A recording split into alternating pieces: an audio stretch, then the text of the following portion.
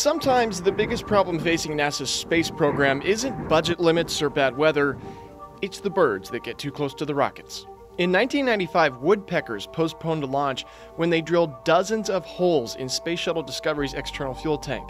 Engineers spent days repairing the damage. They posted fake owls and inflatable eyes around the pad to keep the woodpeckers from returning before the launch. But even the raw power and noise of a shuttle at full throttle wasn't always enough to scare away the local birds. In 2005, a turkey vulture struck Discovery's fuel tank just after liftoff. Any impact against the shuttle could have damaged its protective heat shields, and NASA took that very seriously. Just one flight earlier, a chunk of foam weighing less than the average turkey vulture put a hole in Columbia's heat shields. 7 astronauts died when the shuttle broke up on re-entry. So the agency started up an intense bird safety campaign. It cleaned up the roadkill that attracts vultures and stationed birdwatchers by the runways.